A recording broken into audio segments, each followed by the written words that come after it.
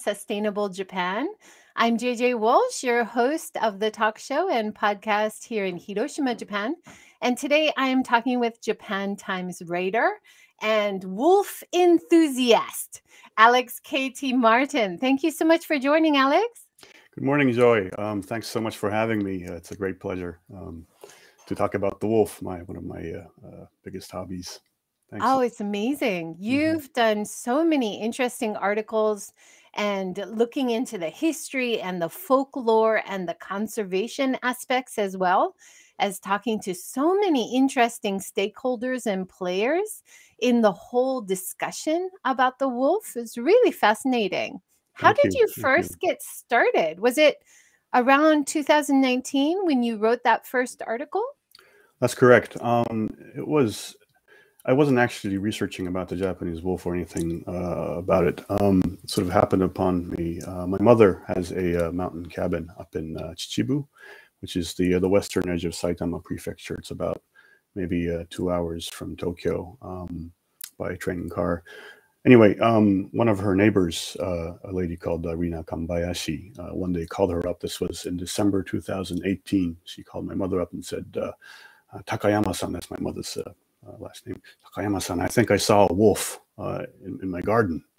And my mom was like, well, I think the wolf in Japan, at least, has been extinct for quite a while. In fact, over a century. So she laughed it off. And then she told me that story several months later in early 2019.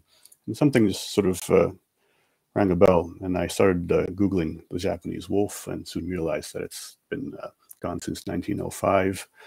But then I also realized that Chichibu has been a center of wolf worship in Japan for quite a long time. So I sort of connected the dots and started some researching. And then I realized that there's people actually searching for the actual living Japanese wolf in this area. And I found that very fascinating. So I reached out to a guy called a certain Mr. Yagi, Hiroshima Yagi, who's been leading this search for over half a century now.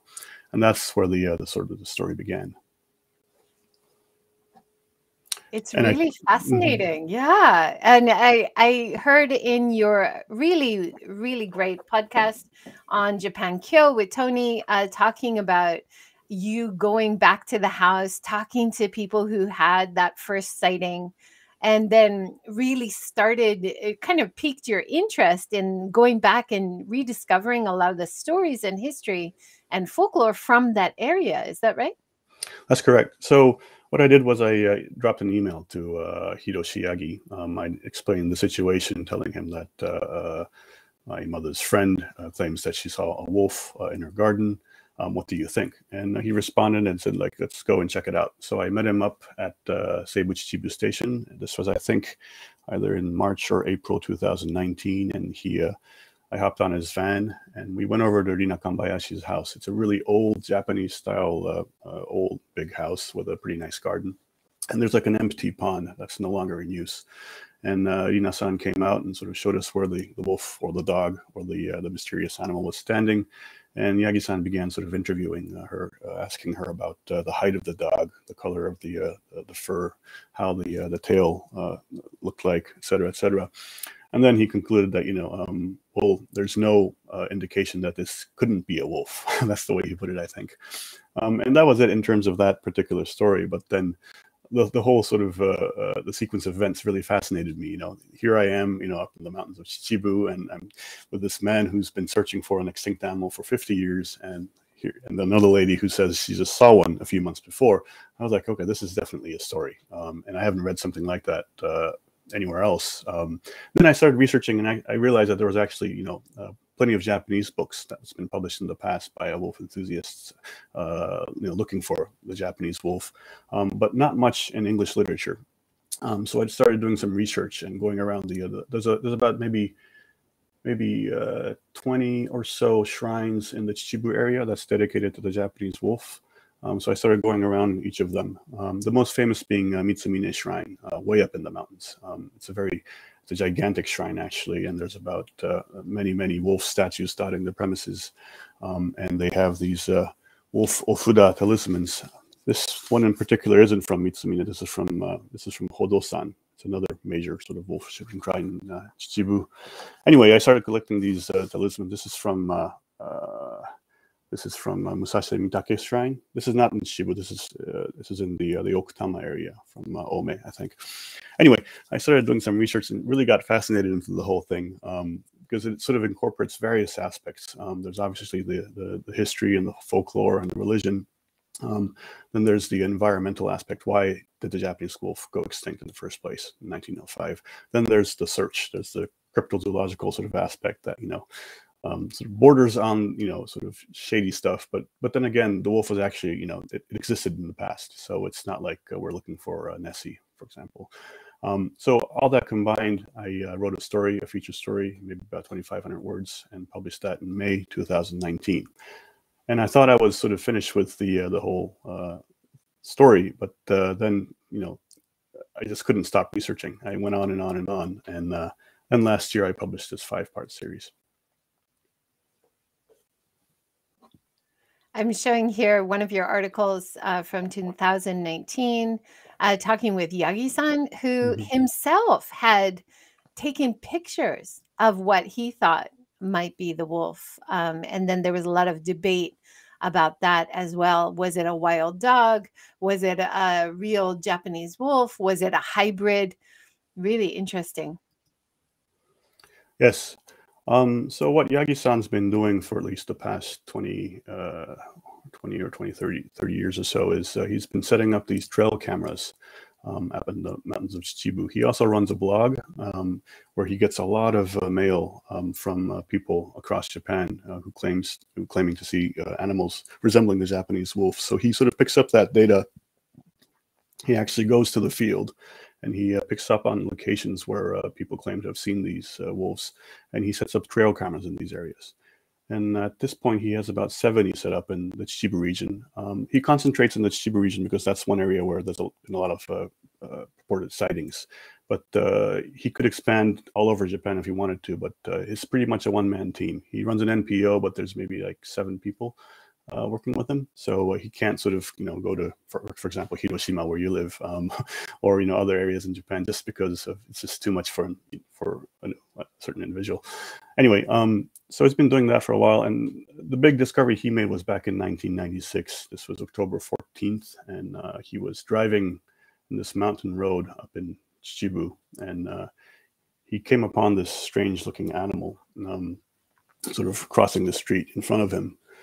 And he was looking at it, and he realized that, oh my God, maybe this is the animal I've been looking for since he was 20 or so. And by this time, he was about 46 years old, I think. So he got out of the car and he took out his camera from the trunk and he took 19 photographs of this animal, which resembled. It's, as you can see, it looks like it could be a wild dog. It looks like a wolf. It's sort of hard to tell what it is. So he took it to various academics to sort of get it evaluated. Most said, you can't really tell just from the photographs. You need the actual specimen in front of you to make an analysis. But one of the people who said this could be a Japanese wolf was Mr. Imaizumi, who was a very renowned zoologist at the time. He already passed away, but he sent a letter to Yagi saying that there's a very high chance that this is the actual extinct animal. So go for it and go search for it. So Yagi was he was really invigorated, and he went on. He started setting up these trail cameras all over the place, and he still does that. However, he hasn't been able to actually capture the animal on video really clearly at this point yet. It's so interesting. So he's so active, and he's got a group. He's looking for funding. Really interesting in your talks with him, how he's saying he wants to capture one alive so that they can do MRIs on the skeleton and really discover. There seems to be a lot of people who theorize that there's probably a hybrid between the wild dogs in Japan and the wolves, which might be what people are seeing now in Japan. But there's been a few sightings that you've documented, right? Yes, there's been, well, to begin with, so back in 1905, why that's the date that's considered to be the date when the Japanese wolf went extinct was because that was when the last animal specimen was discovered by this American explorer called Malcolm Playfair Anderson. So he was commissioned to travel in Japan and in Asia to sort of search for exotic animal specimens, and he was in Nara Prefecture, in the village of Higashi Yoshino, when some hunters brought in a carcass of a wolf. And he, I think he instinctively knew that, you know, this was something really rare. So he somehow managed to procure the funding and paid the hunters 8 yen and 50 sen, which is about, how much is that? I can't. It's like 20 yen or something, I guess, perhaps in current day. I saw in your article that he was like debating about paying 10 yen, which would be like 200,000 yen in modern times or something. And then they left, like doing the hard sell, right? And then they came back and he bought it for 8 yen, which would be like 120,000 or something. But he realized how rare and special it was that he really wanted to have a sample, and it was eventually sent on to London. It's in the Natural History Museum, is that right? That's correct. It's still there, actually. And that's considered the last wolf specimen to ever been discovered.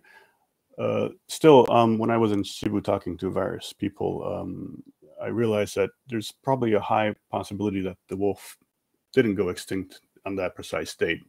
I would assume, I think it was probably around until maybe the 1930s or so, at least. Due to the interviews that I've conducted, there's been people who's claimed, you know, hunters claim that they've, you know, seen wolves back in those days. So in either case, are the wolves still around in 2020? That's a different question. But then I go back to the introduction of my first story in the series, where a British man, Michael Burke, he was driving one day. This was near Karuizawa, I think, and he and his wife came upon a mysterious animal. Didn't look like a fox, sort of looked like a Shiba, but it was wild. And he contacted me and said that, you know, this doesn't look like a regular dog or a fox. You know, it looks like the taxidermied specimens of the Japanese wolf you see online. So sightings like these still continue. Yagi gets plenty of emails from people claiming they've seen these animals. And back to your question of, you know, is it the actual Japanese wolf, or are these hybrids? It's a difficult question. We know that there's been wolf-dog hybrids in the past, and this is the scientific part that's going to be a little bit complicated to explain. Well, if you go back to one of the historical figures that you talk about, this Edo era painting of Seibold. Now, Seibold was thought to be a spy and had to leave the country in disgrace, right? He was in Dejima in Nagasaki. That whole part was really fascinating, how he was comparing what was told to him is a wild dog and a wolf. And that first comparison, and now his sample I think is in the Netherlands, right? That's correct. So when Seibold was in, I think he was traveling through Osaka in Tennoji, he bought 2 canine specimens. One, he was sold, the person who sold the animal said one was an okami, a wolf, and the other was a yama-inu, which translates to mountain dog. But the thing is, back in the days, there wasn't a strong distinction between an okami and a yama-inu. These words were pretty interchangeable, and depending on which region you go to Japan, people would call them, you know, an o-inu or a yama-inu or okame. There's been various sort of names attached to these mountain wolves or dogs. So anyway, he had these 2 specimens, and he had them sent over to the Netherlands, to Leiden, where there's a big natural history museum. But the person in charge back then, a certain Mr. Temminck, he sort of, despite these 2 animals being labeled separately, he sort of chunked them together and conjointly named them the Japanese wolf, or Canis hodophylax. And that's the root of the problem. Today, strangely, there's 3 specimens in Leiden, not just the wolf and the yama-inu, but then another sort of skull set. And for the longest time, this has been really confusing researchers, because these specimens are considered the type specimen, which is used to sort of distinguish other animals. When, for example, if you find a suspect Japanese wolf skull somewhere in the mountains, you would take that and compare that with the specimens in Leyden to make a match. And this was before DNA research and everything really took off, right? So for the longest time, researchers would use these specimens that Seibold collected to prove whether another specimen is that of a Japanese wolf or not. But modern day research finally, a certain Mr. Ishiguro, Professor Ishiguro from Gifu University, he acquired the DNA samples from all 3 specimens, and he conducted a mitochondrial DNA test. And what he discovered was specimen B, which Seibold labeled the Okami, matches all other Japanese wolf DNA samples, meaning it's probably a Japanese wolf. Specimen C was also a Japanese wolf. However, it has clear differences compared to specimen B. It's much smaller. The skeletal sort of figure is different. Plus, the mitochondrial DNA test, it tests the mother line ancestry of animals, which indicates that the father of specimen C, the Yama Inu, could have been a dog, like a hybrid, going back to what you mentioned before, which could indicate that there's been hybrids between the J-wolf and dogs for quite a while back in the days. And perhaps even after the Japanese wolf's official extinction date, there might be dogs or wolf-dog hybrids out there that has traces of Japanese wolf DNA inside them. Is the actual Japanese wolf still out there? We don't know. Maybe Yagi-san will find out one day, and I'm hoping so. But at this point, it's I think one thing we should be looking out for is traces of Japanese wolf DNA in wild dogs in Japan. So interesting. I find that so fascinating. And you've talked to so many scientists and researchers who are testing the DNA, as well as hunters and researchers going into the forest. You've got information from all over. It's really interesting. Let's talk about numbers for a minute. At one point, you talk about the total numbers of the wolf types. The Hokkaido type maybe had between 2,000 and 5,000 of this type, and the Honshu type was more prevalent, 5,000 or more. Is that right? Right. And these figures it really depends on who you talk to. That particular figure, I think I got from Professor Maruyama, who heads the Japan Wolf organization. This is a group that's trying to reintroduce wolves into Japan. I think he claimed that, according to his estimates, there was maybe like 5,000 to 10,000 Japanese wolves in Honshu, Shikoku, and Kyushu back in the days, and maybe 2,000 to 3,000 Hokkaido wolves, Sezo wolves in Hokkaido. But I don't think there's been any sort of comprehensive research that gives a precise number of the wolves back then.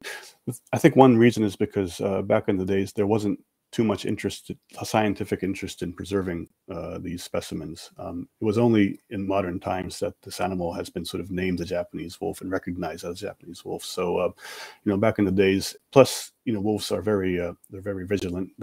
They try to keep away from humans to start with. So they're quite a mysterious animal to start with. So I think it's been really hard to sort of pinpoint, how many of them resided here, there, or, anywhere. So it's just a rough guess. Let's talk about the character of the wolf. And it might have been a misinterpretation of a wild dog versus a wolf, which might have been the reason they were exterminated and poisoned in the beginning, because wild dogs are more likely to attack humans, whereas, like you said, the wolf is more likely to hang back and not really attack people. But it was another American who was a rancher that you cite as the reason a lot of wolves were killed and poisoned, because the wolves were attacking their horses. Is that right? Right. I think that's Mr. Edwin. Edwin Dunn, was it? So many people. You have some great names. I have to mention how much I love the 1905 explorer's middle name. Who uses the middle name Playfair? I think we should bring that back. It's fantastic. But yeah, another American who was a rancher in Japan, you cite as someone who maybe is the reason we don't have wolves in Japan anymore, right? Well, this is just in Hokkaido, actually. Mr. Edwin Dunn, he was a rancher. He introduced ranching into Hokkaido, I think. I'm not too much of an expert about Hokkaido wolves, but anyway, the Hokkaido wolves, they're much bigger than the Japanese wolves in terms of physique. They're much closer to continental gray wolves in terms of their looks, and they used to prey on the Ezojika deer. That's been their the big prey that they would go after. But there's been some really heavy winters back in the days where they couldn't get enough deer, and they started hunting on cows and other sort of animals that the ranchers had, and that triggered massive, basically poisoning these wolves to death. This is the situation in Hokkaido, and that led to their presumed extermination in the late 19th century. In Japan, well, in the Honshu area where the Japanese wolf reside, a similar situation, but more of a combination of various aspects, I think. Similar to the Hokkaido wolf, the Japanese wolf, according to past historical records, they began preying on horses and other cattle back during the early Edo period, which led to sort of bounties being put on them. So anyone who would kill a Japanese wolf can take it to their local authorities and get 1 yen or how many sen, pretty high price from back in the days. So their population gradually changed. And one theory is that, as you mentioned before, were these really Japanese wolves who were preying on these cattle, or were they wolf-dog hybrids?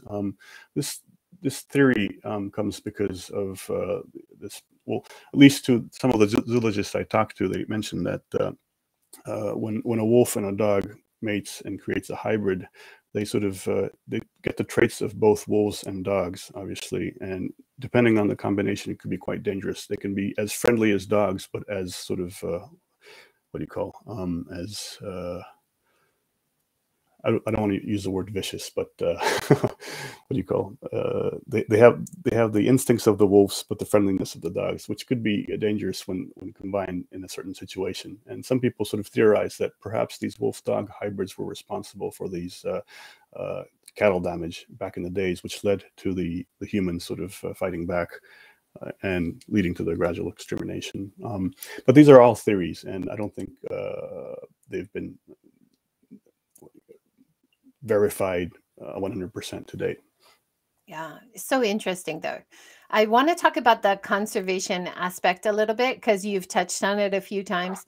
So it really reading about the conservation side of bringing back the wolves and that argument to keep nature in better balance really reminds me of when I was talking with Marik about the conservation of sharks in the seas and how we need the predator in the natural environment to keep things in balance. And there is a really good argument in Japan to bring the wolves back to keep the herbivores who are now causing so much damage to the forests and to the farms in better balance. Is that right? That's correct. And that goes back to the Japan Wolf Organization, headed by Maruyama-san. Right. So I have a couple of trail cameras set up in Chichibu near my weekend home. And whenever I retrieve the data cards and when I open it, you see it's just deer everywhere. Every night, you can hear them sort of screaming, when you spend nights there, and they're everywhere, like packs and families of deer walking around. And the damage they're inflicting in terms of like ripping off barks and eating undergrowth is quite enormous. And there's been various programs being introduced to sort of prevent deer and other sort of animals from sort of hurting farmland and forests. Like the electrified fences, for example. There's the monster wolf, which is like a wolf. It's like a robot with wolf skin, sort of barking and making gunshot sounds. Yes, and things like that. But the problem is we just don't have enough hunters. I think the average age of hunters right now is in their 60s or 70s. They're getting quite old. And it's very hard to sort of recruit younger ones. Although there are people, younger folks who are interested in hunting, but the numbers just don't really match. Yeah. So one way to sort of every rural area that I go into, they always talk about this, and every organic farmer I talk to talks about this, right? Like the monkeys are wreaking havoc on Chuck Kaiser's organic farm in Shiga. The boars are wreaking havoc on organic farms in Hiroshima. It is a nationwide problem. And your interviews with hunters is really interesting. And also when I talk to people in rural areas like Tokushima, they talk about how you can get 50,000 yen if you catch a monkey. Like there's certain deer or monkey or boars who are targeted because they're causing so much damage. In your article, you talk about 15.8 billion yen in 2019 is attributed to damage from these pests who've become too prevalent, right? That's correct. That's correct. And so what can we do? And one idea is to reintroduce wolves. I would assume gray wolves from either Canada or China or somewhere else, sort of let them sort of out into the wild, into the Japanese wilderness, and hope that they would start hunting down on these beasts or pests. It's been an idea that's been going around for quite a while, mainly promoted by Mr. Naoki Maruyama of the Japan Wolf Organization. He's really been promoting this passionately for a few decades now. However, there's a strong resentment among people in general, the general public, about the idea of having wolves back in our forests. I think it's sort of understandable. It's been over a century since wolves are around, and suddenly having them back in the mountains, I could easily sort of imagine people getting scared. In fact, he told me that this was about 20 years ago. He was supposed to give a speech up in Nikko in Tochigi Prefecture about the importance of reintroducing wolves. And I think the local newspaper ran a small segment saying Mr. Nariyama is coming to so-and-so Kaikan to do a speech. Then he got a call in the morning that he was about to leave his home from a mother saying that, are you crazy? Releasing wolves, what if my son gets eaten while he was going to school? And then once he arrived at the venue, there were these Uyoku right-wing sound trucks sort of surrounding the venue and saying that, why are you trying to reintroduce foreign wolves when we used to have our own Japanese wolf? That's two different sort of concepts, sort of like colliding there. One's nationalism, one's just pure sort of fear. But anyway, there's various aspects that's it's making it difficult for this idea to really take off. The other problem perhaps would be that the Japanese wolf was one of the smallest wolves in the world, if not the smallest. I think there's another species that's smaller than the Japanese. Anyway, it's really small compared to the wolf that you would imagine roaming in the United States or Canada, for example. So if we were to import wolves, that difference in physique could be one issue, because you can imagine if a pretty big wolf is released in the forest and starts hunting down shika or monkeys or whatever, compared to the Japanese wolf's size, they're perhaps maybe a 1.5 or twice the size. What does that mean? Is that going to really restore the balance, or is that going to go overboard? And that's another debate. Maruyama-san says that, after a few generations, the size of a gray wolf, an imported gray wolf, will probably adapt to the Japanese landscape and grow smaller. But that is sort of a hypothesis. And I think at this point, people are just scared of having them back. Another issue, perhaps, is if it's like Yellowstone, where there's like a vast sort of spread of land, and you can let the wolves roam as they want to. That could be okay, but in Japan, as you know, the distance between the mountains and where we live is very close. 70% of the landmass is mountains, and then we sort of live right next to it. So the distance is so close that you also had a great interview with Suruda-san, Kumiyumiko Suruda, who manages trying to get forests, like healthier forests, to be done, maintained better in Japan. And one of her arguments is we need to improve the forests before we are worthy of the Japan wolf to come back. That now the forests have too much cedar. They're not a natural, diverse forest that the wolf and other animals need to thrive. And I thought that was a really interesting argument. Right. Yeah. So that goes to sort of the environmental aspect, I think. So if you go to the Japanese countryside, I think you'll notice a lot of the forests are evergreens, mostly cedar and cypress trees, sugi and hinoki. And the reason behind that was because there was a major drive during World War II to sort of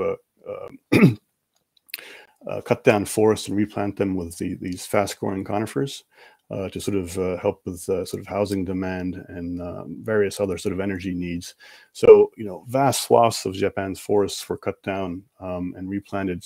And at this point, I think there's maybe like 40% of trees in Japan are artificially planted. The problem is, if they're pruned and if they're sort of taken care of, it's okay. But cheap imports began coming into Japan, which meant that sort of domestically grown trees, they became more expensive than these cheaper imports. So they've gradually became left unattended. So what you see in the countryside are these really skinny sugi trees sort of packed together, really, and dark forests, right? You go in there and you don't get any sunlight. It's very unhealthy forests, and it's been a major issue for quite some time. And sort of confounding that problem is that it's the same with the hunters, but the number of people working in forestry has also been dwindling in Japan. So it's a situation that's there. And what happens when you have so many sort of dense, dark forests of these sugi and hinoki trees is that it limits undergrowth, which limits the number, the food for herbivores. At the same time, it releases, a lot of kafun pollen, right? So kafunsho is hay fever is a huge thing in Japan. And I think I read the news this morning that this year it's going to be like 1.5 times a regular season. So, it causes various problems. And it also, in terms of the Japanese wolf's survival, it's the forest atmosphere or the environment is drastically different from what it was when they were alive. So can they adapt to the current situation, etc.? All really important questions. I want to mention some of the really great comments we've had so far. So Kyoko Nagano says, Mitsume is my favorite shrine, super power spot. Kendu Temple stay there as well. Great insight. Thank you, Kyoko. And Wendy says, is there a role for citizen scientists to help with the search? Maybe by setting up trail cameras. Who can a person contact to get more involved? I know I've talked to Kyushu trail cam enthusiasts who often do trail cams around Kyushu, but in Honshu, are there groups that people can contact? Well, one group obviously is Hiroshi Yagi's organization, his nonprofit. Nihon Okami o Sagasu Kai is the Japanese title. I'm not sure if he has a formal English title, but they have phone numbers and email addresses on their website. There's also a group of Waseda University old boys, OBs, who also set up trail cameras, mostly in the Okutama region. They work together, Yagi-san and the Waseda people, and share information. I also know, well, since I published the stories, I've gotten to know various people through Instagram and other social media platforms who sort of go out on their own and set up trail cameras here and there to sort of see if they can capture these animals. But most of these people are sort of doing it solo, not as an organization. So various people are sort of actually interested in this phenomenon and working towards it in different degrees. But I guess to start with, the best way would be to contact Yagi-san. However, he's in his 70s now, and he's not as physically strong as he was, back in the days. So he can't do like days and days of trekking. So what he does right now, he goes up once a week to sort of retrieve his trail camera data cards and replace them, or change batteries if these cameras run out of use. But he's always up to sort of giving information in terms of advice on where to look for and things like that. So that could be a start, I think. Yeah, awesome. Yeah. We'll try to add any links below that aren't already there to different groups that people can get in touch with. Let's talk a little bit about the wolf as a protector. Hmm. I found this so interesting, and these are stories I had never heard before. Hmm. So you talk with Yukiaki Chishima, who's a priest at a Hmm. temple, and he has some interesting insights about the use of the wolf talisman. Can you Hmm. tell us a little bit about that religious background with the wolf? Right. So, well, at least in terms of Mitsumine, just a minute. Yuki-san, right? So Right. I have this quote just now Hmm. from Yukiaki Chisima, and he says in your article, according to lore, wolves announce the birth of a newborn by howls that could only be heard by an honest person. Hmm. My ancestors are said to have heard such howls coming from Mount Wanukura over yonder. That's Hmm. amazing, right? So there's all these ideas that the wolf can help get out the evil fox spirit of a person, and the Hmm. wolf is the protector. Right? It's really interesting. Right. Right. And the question is, when did this custom sort of begin? There are various theories around it. In terms of Mitsumine Shrine, the biggest wolf shrine in Chichibu, according to their sort of history, it was back in 1727 when a man called Nikko Hoin, I would assume he's like a shugenja, sort of a mountain ascetic. He visited Mitsumine and he took up residence. And one day when he was out praying, uh, the premises of the temple was brimming with so many wolves, and he was taken aback, and he started drawing pictures of these wolves and made these sort of something like this perhaps, and began distributing it to parishioners. And according to lore, that became sort of that triggered this sort of the whole thing with the wolf talisman in the region. What they would do is they would put it in front of their genkan, their front doors, and it's supposed to sort of repel bad luck or burglary or fire. And even now, if you go to Chichibu, especially into the remoter mountain areas, and when you visit villages, you would find these ofuda stuck on the genkan. And they all since there are so many different shrines, you get all these different designs. So, for example, if you go to Ogano, up in it's a town right next to Chichibu, up in the highlands, and if you go to an area that's under the precincts of the Ryuto Shrine, you would find a Ryuto Shrine talisman on the doors of these people. It's really cool, and it's not only limited to Chichibu. Actually, wolf worship is actually quite prevalent all over Honshu and elsewhere as well. So if you go to Tohoku, you would have their own sort of Tohoku brand of wolf worship, and you would find these ofudas, or you could. Or the Mitsumine Shrine, since it's so big and popular, you would find branches of Mitsumine all over the place, even in Tokyo. So sort of tracing the roots of wolf worship and sort of tracing them to where it sort of landed elsewhere is sort of actually interesting. It's a different sort of, it's more like folklore studies, but it's really fascinating. That's Yeah. really interesting. You also found haiku, Right. the monument in Higashi Yoshino village, Hmm. which has a haiku that says, "The wolf has perished, but its spirit lives on." That's beautiful. I love that. Right. This is obviously on the presumption that the wolf has perished, right? So some people would say, it's not dead yet. But anyway, this Higashi Yoshino is where Malcolm Playfair Anderson found the last wolf. So they have a small bronze statue of the Japanese wolf there by the roadside, and right next to that is that particular haiku. The inn he was staying in, called Hogetsuro, it's no longer there. But you can still sort of get a feeling of the village, how it was back in the days, because a lot of the buildings that line the main street, they're all really old wooden Japanese houses. So I went there, visited there last January, I think, and I was sort of imagining myself time tripping, going back a century, and I'm walking the street, and imagining Playfair Anderson sort of staying in Hogetsuro and the hunters bringing the wolf, etc., etc. But you can see from the landscape that these are the locations where wolves would live. You have a stream, so there's plenty of water for the animal to sort of take in.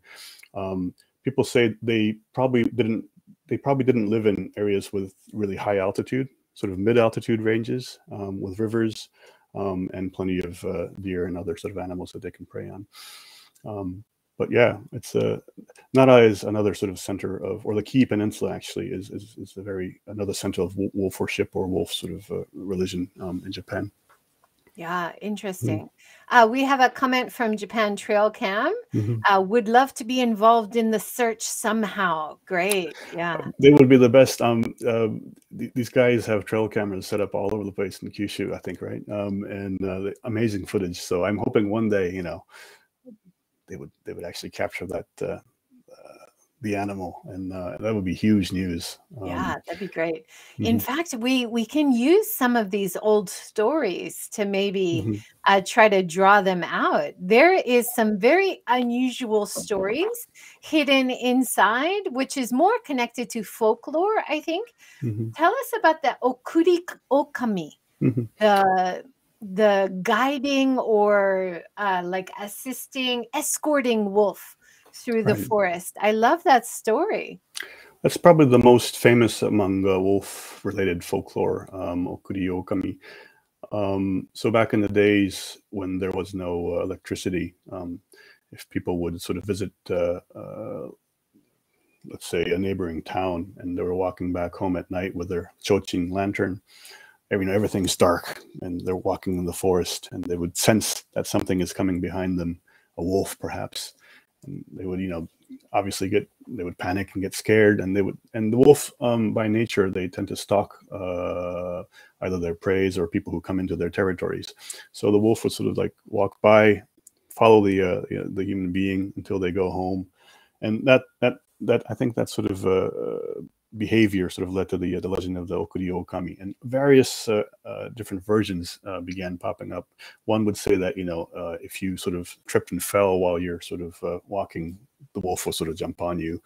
Another one is back in the days people would have these fundoshi underwear, sort of these sashes wrapped around their. So if you have like a really long fundoshi and have it sort of like quiver behind you, the wolf won't come at you, and various different sort of versions of Okuri Okami episodes, and they differ depending on where you go to Japan. And there was something about urine and the attraction to salt, right? Right. So that there was, I think you mentioned in the Kii Peninsula, they would have urine outside, which they would use for fertilizer on the farm. And they noticed that the wolves were attracted to it. So then the idea of wolves being attracted to salt came up, and people said, if you were peeing on your way home and the wolf was attracted to it and followed you home, you could just put some salt in front of your door and then it wouldn't come in. It would satisfy them and they would go away. That was so interesting. I'd never heard that before. Yeah, I think it's a very sort of Japan and wolf specific phenomenon that people used to believe in. I don't think it's sort of scientifically backed up in terms of whether wolves really like salt. Animals do go to mineral licks to sort of, take in their necessary nutrients from these mineral licks, but would they actually go after salt? I don't know. But apparently back in the days, people believed that. Plus, salt is a very precious thing back in the days, especially in mountain communities. It's very hard to get by salt. So giving this precious sort of thing to this animal, I think it also sort of showed respect, and sort of reflects how the wolf was sort of very high up in terms of the animal hierarchy back then. Yeah. So if you are worried about wolves being reintroduced, maybe just keep a little packet of salt on you at all times. Right. Exactly. You also talked about the artists who are trying to revive some of the old paintings. I thought that was really interesting. In Fukushima Prefecture, is it? That's correct. The Yamatsumi Shrine in Idate Village, which is in the nuclear no-go zone. So this shrine had more than 200 wolf paintings on their ceiling. But then it burned down. I think this was back in 2013 or so. But luckily, before it burned down, they left. There's like a digital archive of each and every ceiling paintings. So what happened was students from the University of Tokyo's Tokyo University of Arts. So they embarked on this massive project where students would sort of repaint all the 200 or so illustrations of these wolves, and they sort of got it back up on top of Yamatsumi Shrine. I've never visited the shrine yet, actually. That's one thing I need to really do. And I think not just the reproductions, but there's painters out there who sort of really make it a thing of painting Japanese wolves. I think this strange attraction, I think, towards this particular animal. I read somewhere, and I haven't really verified this, but I heard that the wolf is the animal most depicted in literature across the world, not just in Japan. So I think, it's just not limited to the Japanese wolf, but wolves in general. There's this extremely strong sort of appeal in terms of their sort of mythical sort of stature, I think. Definitely. And you also introduced, is it Michiko Hayashi, who did a beautiful photo book, which was very, very popular, very well received as well? That's correct, yes. Great photographer. She really helped me out in sort of explaining a lot of the things to me. I think this is handmade. She made this wooden box for her photography book. It's a sort of a 2-book collection. It's a limited copy. I think there's only 100 around. So I don't actually own one. I borrowed one from Yagi-san to take a look. It's magnificent. And you see the 3 circles in the box, the 3 circles. So I was wondering, what does this mean? And it turns out if you go to Mitsumine Shrine, and they have a little museum adjacent to the shrine, you can see really old artifacts. And back in the days when they would store sort of wolf talismans and other wolf-related things into these boxes, they would open these little air holes in the belief that the wolf will need to breathe. So you need to give them, sort of space to breathe. So it's really interesting, and that's why there's 3 different little holes there. Wow, that is really interesting. So even for the talisman or the good luck charm, they would still put the air holes for the charm to breathe spiritually, I guess. That's at least back in the days, yes. Yeah. Really interesting. Now, one story we haven't mentioned yet is about using the wolf skull to repel the evil spirit of the fox from people. That was another idea, right? Yes. So I'm sure you've heard of the Kitsune-tsuki phenomenon. I think it's probably the most major, what do you call, what's the term for tsuki? Being possessed, Like fox. Oh, yeah. Fox possession, right? Yeah. So Kitsune-tsuki, or being fooled by the fox, is I think by far the most popular sort of animal-related supernatural folklore belief in Japan. You can find it everywhere in the world, I mean, in the area. Anyway, and Kitsune-tsuki, what happens is a person gets possessed by the fox. They sort of lose it. Maybe they get a high fever. They start blabbering things that nobody can understand, and it's that sort of a psychotic state that people believed was caused by fox spirits. So what they did in some regions, or at least in Chichibu and a few other regions at least, was some families would be in possession of Japanese wolf skulls. So they would visit these homes and ask the owner to whether they can borrow the skull, or sort of take a little sample of the skull to sort of brew it into like a tea. So the person possessed can drink it and get rid of the fox possession. The idea was that the wolf was the apex predator, and stronger than the fox. So if you can borrow the wolf's power, then you can repel the fox spirit. It's interesting. And yeah, I haven't actually been able to see this particular skull that Michiko Hayashi photographed, but the owner is living in Chichibu still, so that's one of my things I'm going to do this year, to visit him. Yeah, wonderful. Like really interesting. Yeah. And parts of Japanese culture and folklore and history that I'd never come across before. So your series, the deep dive series, is 5 chapters, and it's available, I think, without the paywall on Japan Times as well. It's really fascinating and interesting, and you talk to so many different experts and researchers and historians, and and hunters. There's a real variety of information there. So I'd really encourage people to go and read through those stories. How do you feel about continuing your journey to research and continue with more chapters? I think I've only begun really. Compared to other wolf researchers in Japan, at least, my knowledge is just barely touching the the surface at this point. My goal is to sort of get a book out in English. I'm always looking for publishers, but at this point, the research continues. There's been some developments since the publication of the 5-part series already, and I think I can't really mention it now because it could be a potential story. But there's going to be another sort of thing happening this year in terms of the actual search, which will involve some really high-tech DNA analysis. So we'll see about that. Hopefully, maybe by the end of the year, if my editors allow, I can add a 6th sort of installment into the series. So right now it's just 5, and there's a little space there, right? So perhaps I can fill that spot while reporting on other smaller details. But yeah, I've just begun, and it's just so deep. It sort of connects to everything about Japan, and ecology and environment, history, folklore, everything, and how we perceive these animals or have perceived these animals. So I think it's a topic that it's sort of an introduction into everything about Japan, and it's just fascinating. So yeah. Well, we've had Japan Trail Cam has said we want another 5 chapters, and a book would be great. If you know of any publishers, please let me know. Yeah, if you're connected to a publisher, we all want to read that book. Yeah. Great question from Oscar Boyd. Thank you for joining, Oscar. It's wonderful to show your beautiful photos here.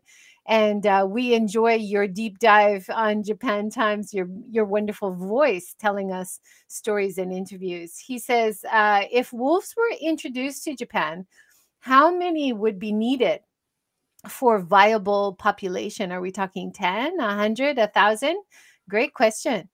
Probably not 1,000. That's probably too many. But then if it's too few, then there's obviously the chance of incest. And that could sort of destroy the packs.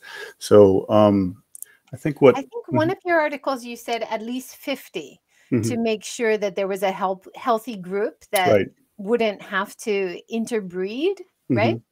That's correct.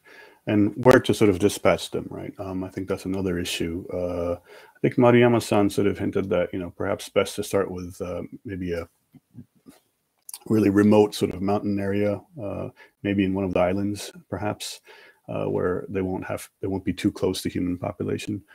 And yeah, at least a healthy number, sort of at least for at least a few packs, I think.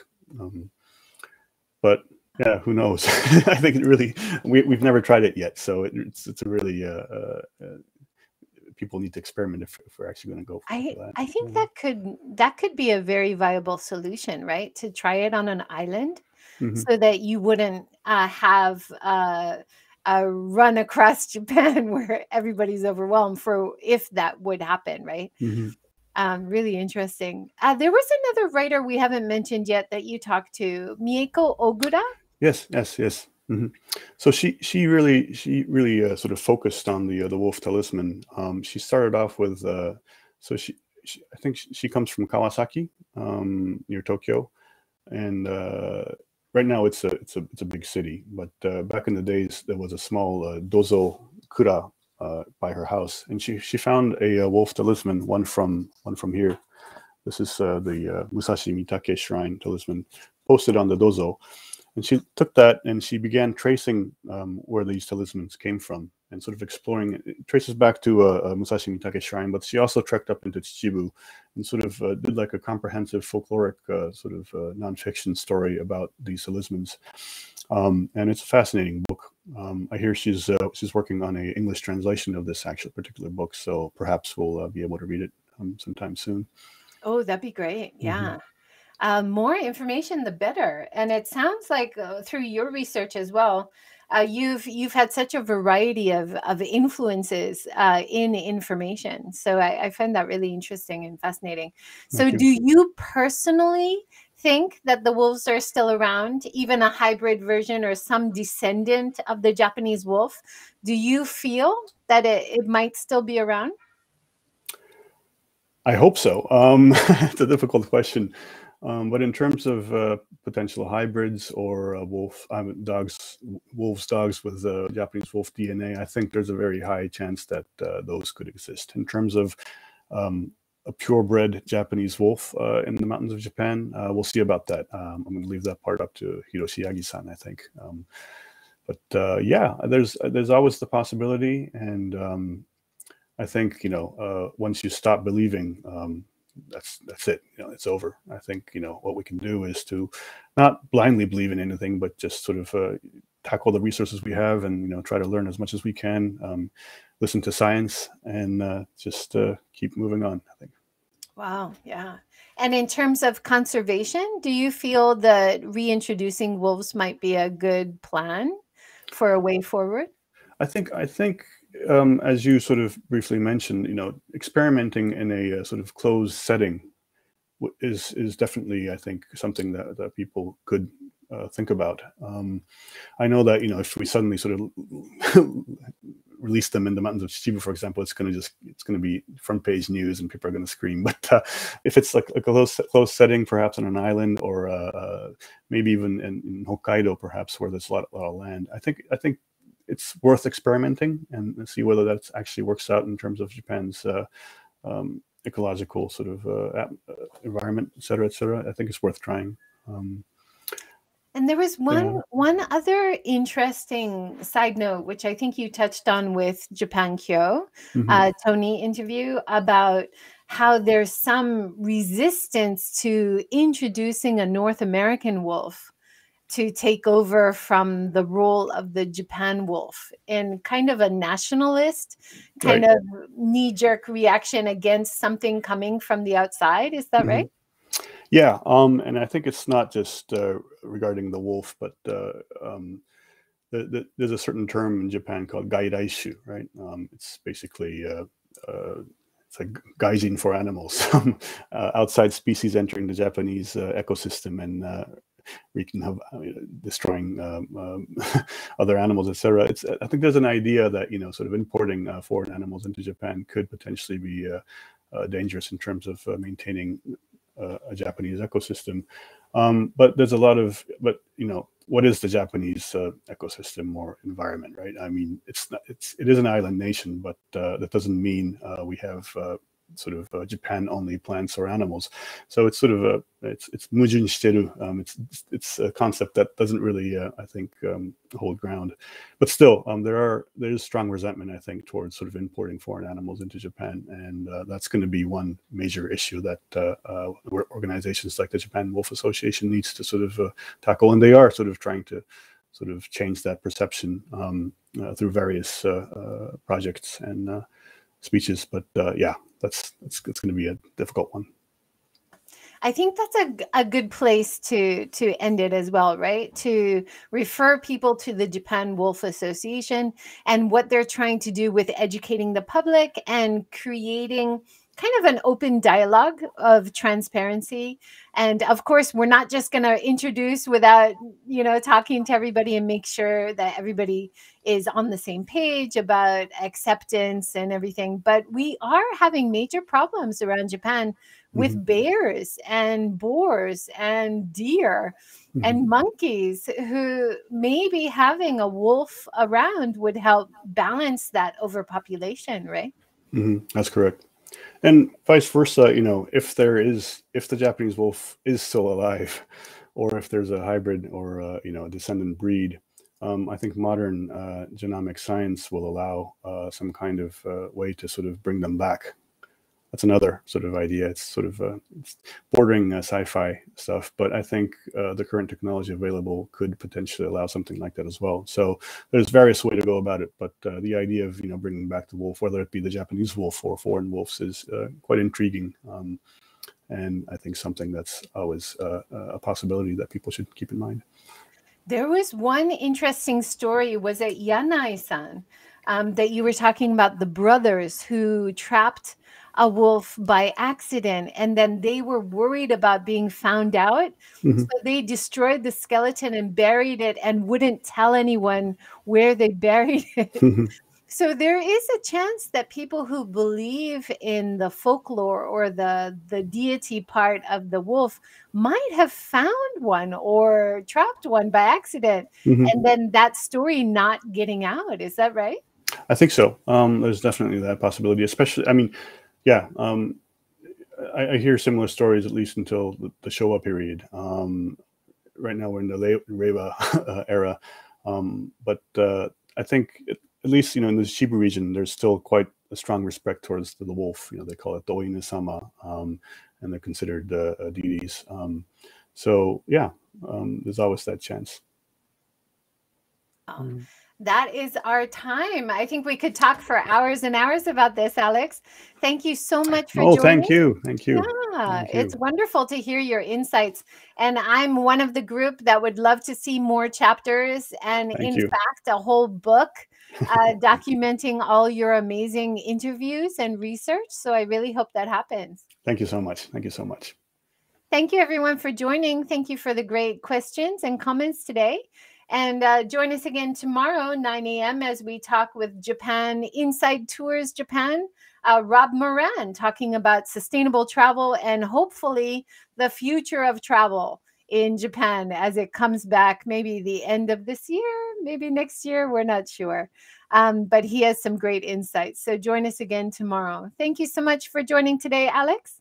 Thank you. Thank you for having me. And I'm an awful speaker, but I think you really helped me out in terms of flow. So I appreciate that. Oh, no, you're great. Yeah, awesome. And you would never know that you're a writer. You can do both. You can start your own podcast and tell these stories as well. Well, we have Oscar Boyd covering that. So I think it was a great collaboration, you guys working together as well. Yeah, sure, look forward to more of that. Thank you. Okay, thank you so much. Thanks, everyone. Have a great day. Take care.